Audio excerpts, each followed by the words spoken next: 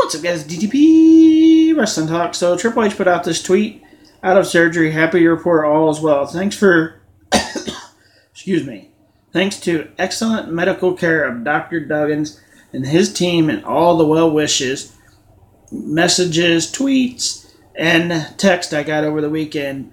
Road to recovery starts now. Game time. I posted a video about this yesterday, I believe, where there was a picture of his pec on this side where it had swelled all down this side and a pretty good chunk of his arm swollen like on this side of his arm. And you can go watch that video. It's pretty crazy how bad it looked. I'm glad to see that everything went good and his surgery went well. And that he'll probably be back wrestling in about 4 to 6 months, because I'm sure his recovery ain't going to be much more different than John Cena's recovery, which was like 4 to 6 months. So I'm guessing his will be about 4 to 6 months.